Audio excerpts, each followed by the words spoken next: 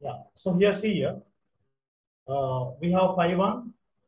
We have calculated phi one value. We have calculated phi two value, and we have to take the difference. The d phi by dt is phi two minus phi one. Phi two minus phi one divided by the times 0.25. Just multiply it, you will get the answer. And I is equal to what? E by r. Just substitute, you will get the answer for that also. Okay. Is that clear? Yes, sir. Yeah. The next one is what? Next we'll do one more question, which was figures will be given to you, and you have to solve those figures. 6.4. I will do 6.4 and 6.7. Okay. These both the questions are important. 6 point not 7, 6.5. 4 and 5. We will do that. Okay. Now, is this clear, Abid? Yes, sir. Yes. Yeah. Okay. Now,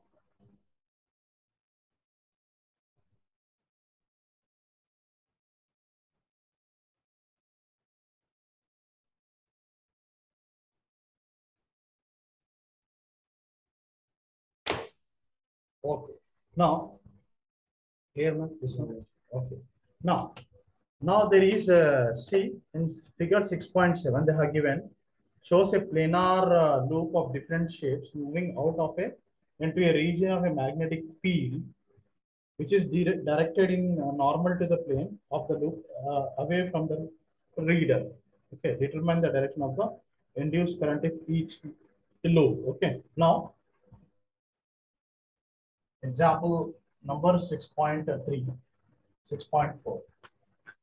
Now this is the magnetic field.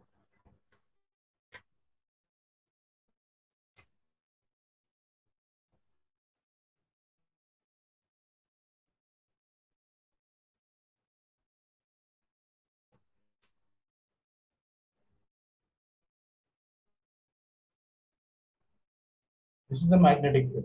Okay, now this is a coil, man, and this coil is moving in the magnet. Okay, that means it is what happened now? A B C here, A B here, A B C and D. Okay, now so this is the coil again, A B C,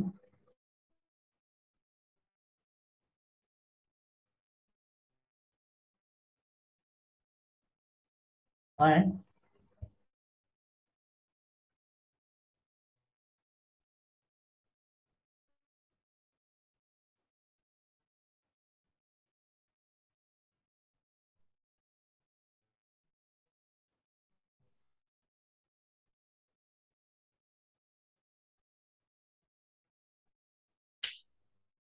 now in the first way. So we'll see the direction, how the direction formed here. In the first one,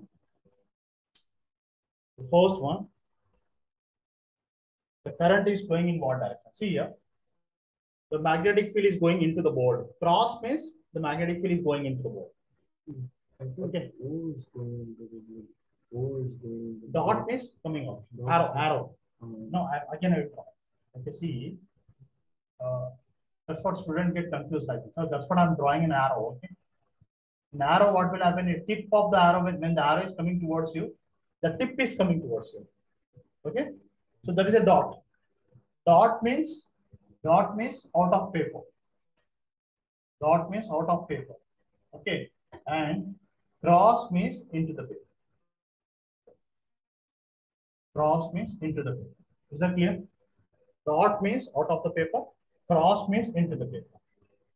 Now, we have A, B, C, and D. This is the loop. Okay, this is the loop. And now this loop is placed in the magnetic field. Now this magnetic field is going into the paper. See here, the magnetic field is moving into the paper, and the coil is moving like this. Okay, the magnetic field is going into the paper, and that means the conductor is moving perpendicular to the magnetic field. The conductor is cutting the magnetic lines of forces, in simple words. This material or the loop is cutting the magnetic lines of forces. When it is cutting the magnetic lines of forces, what does it mean? It's moving towards towards the coil or away from the coil? There, when I was explaining Lenz's law, what happened in the Lenz's law? The north of the bar magnet is moving, approaching the north of the bar magnet is moving towards uh,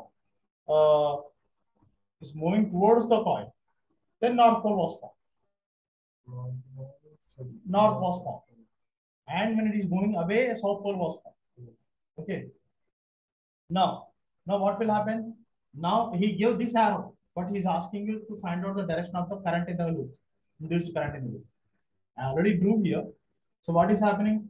When it is moving into the coil, it means that like a north pole. Okay, like a north pole, or like it will be whenever there is a north pole, it will be a counterclockwise direction, means anti-clockwise.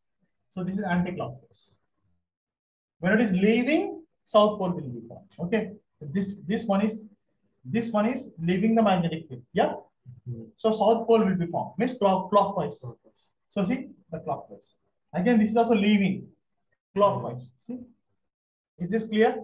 Here it is anti-clockwise, and a north pole will be formed. And here it is because it is entering. And if it is leaving, what will happen? If it is leaving, what will happen? Clockwise, and a south pole is formed. Similarly, this also, it is leaving the magnetic field. So what will happen? Clockwise, and a south pole is formed. Is that clear? Is that clear, Mr. Yes, sir.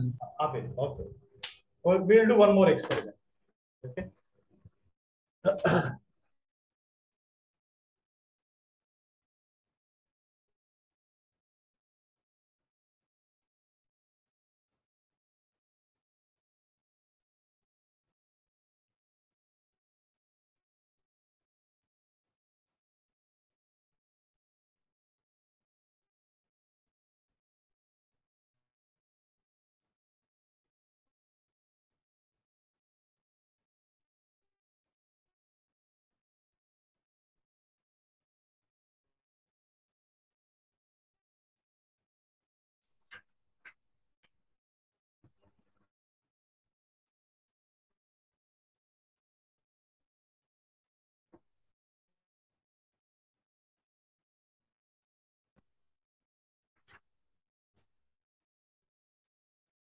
Clear?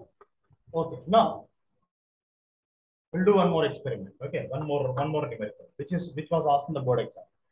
Did you copy this, Abid? Just a second. Okay. Yeah, done. Okay. So, is it clear, this concept? Yes, sir. Okay. Now,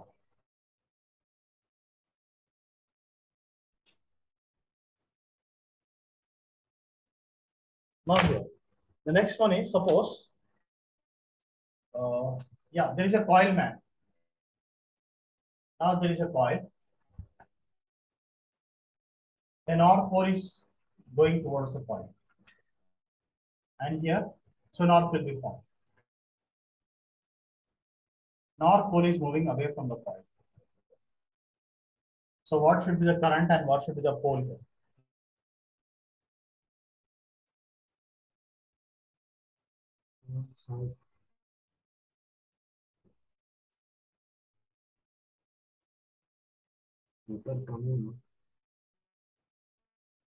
Sorry, we will take another. Yeah.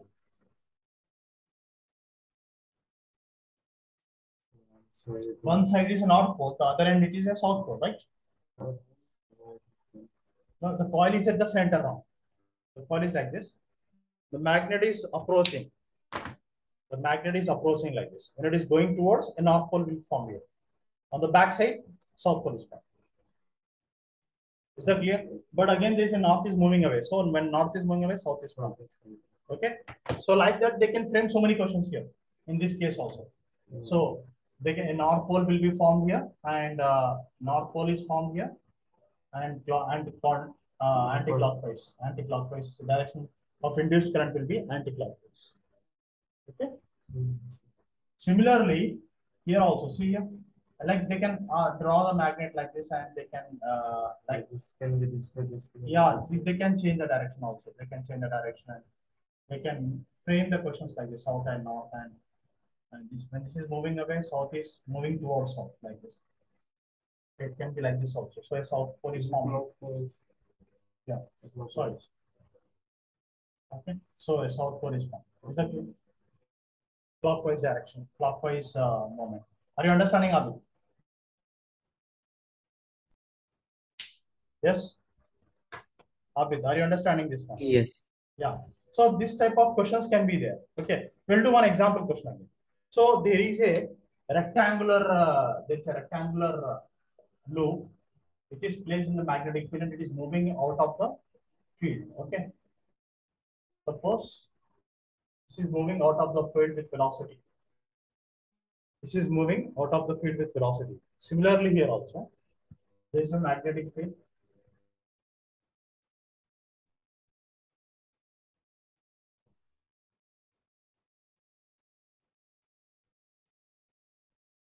So in this case, he is asking in both the cases, what about the induced current? Okay. So what happens in both the cases? It is moving out of the field.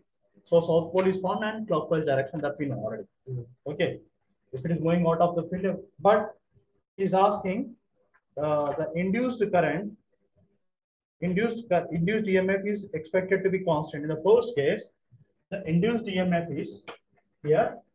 Induced EMF is constant. And the second case, we have induced EMF is varying. Induced EMF is varying. Can you tell me why it is so? In the first case, see, current is induced in both the cases. Current is induced. So in both the cases, it will be south pole and it will be clockwise. That already, because it is both of them are leaving the field. But very good. What is happening here? When it is cutting the field, this part of the wire is straight and it is cutting at the same uniform speed. Okay, V is the uniform velocity. It's going with the uniform velocity, in the magnetic field. So what happens? The current is induced. See, this part is cutting the magnetic lines of forces constantly, the whole thing, whole surface. So there's a constant EMF. But whereas here, the surface is like this. Spherical, or circular. So what is happening when it is cutting? This part comes first. This part comes later. Then this also comes later. So because of which the current is not constant. It is varying. Constant in the middle. The points are not constant. This point is different, but that means all the whole circumference of the wire is not touching the magnetic field at the same time. Is that clear? It's not cutting at the same time. So that is the reason we get a varying induced EMF. Is that clear? Varying induced EMF. We'll go for the next one. There is a magnet and there is a capacitor. Okay. So why I'm telling you this type of questions will come in the exam. They will give you a blank thing. They will leave this figure and they will ask you the direction of the induced EMF and where is the north pole formed, whether it is a south pole or north pole, whether it is clockwise or anti-clockwise induced current. All these things they will be asking in the examination. Okay. Is that clear, Abid? Now, Yes, sir. we have a north pole and a south pole here. And here we have a south pole and north pole. Okay. Yeah, I'll rub this one. Okay. So there is a north pole and south pole. So south and north pole, and there is a circular wire. There is a circular wire with a capacitor. Okay. Circular wire with a capacitor. So this is plus and this is minus. North pole and south pole. And south and north pole. Okay. Now what happened? The polarity of A will be what will be the polarity? Here A and this is B. The polarity of A is positive and the polarity of B is negative. I say. Why? See, go back. When the north is moving towards, okay, he says the direction also. North and south. This is south. When north is moving towards the coil, like suppose this surface of the coil will be north and the back side will be south. This will be north and this will be south. Same way, this front surface is south, north, back surface is south. So when front surface is north, is it clockwise or anti-clockwise? Current is flowing in. Current is flowing in Maybe anti-clockwise. anti-clockwise. Okay, see here. When north is flowing, the same case. that's the I same think case. the same case. Okay, I'll take the south here. So what will happen? North is found on the front side and back side. South is found. Same situation. So what will happen now? Current is flowing in the anti-clockwise. Current is flowing in the anti-clockwise. Yeah, it is anti-clockwise. See, so that is why we have given positive. This polarity, this plate will become positive, and the down plate will become negative. Understood? Because current is flowing in the anti-clockwise. This is anti-clockwise, right? So it will be like this. This is north. This is south. And this is north. Whatever it is. If it is north, the what happens? The current will flow in the anti-clockwise. Clear? Is that clear? Yeah. Okay. So we'll stop here for today. And motional EMF concept I'll explain tomorrow. Okay. So today we did Lenz's law, conservation of energy, and we did numericals on both. Numericals on what do you call it? Faraday's law of electromagnetic induction and Lenz's law. We did. Okay. Lenz's law, there is no problem. Actually, there will be a circuit diagram. You need to complete the circuit diagram. That's the thing. So motional EMF we'll do tomorrow, and we'll try to complete the next part, that is eddy currents is deleted. I think eddy currents is deleted from the portions. Mutual induction, self-induction is there. That's it. And AC generator, that is also there. So AC generator, the generally teach after the AC current chapter. But anyways, I'll teach it at the earliest. Okay, so we can complete that by tomorrow. We'll complete the theoretical part of this lesson. Okay, please don't miss the class. Okay, so I'll update the timing also on the WhatsApp. Okay, thank you. Okay, sir. Thank you, sir.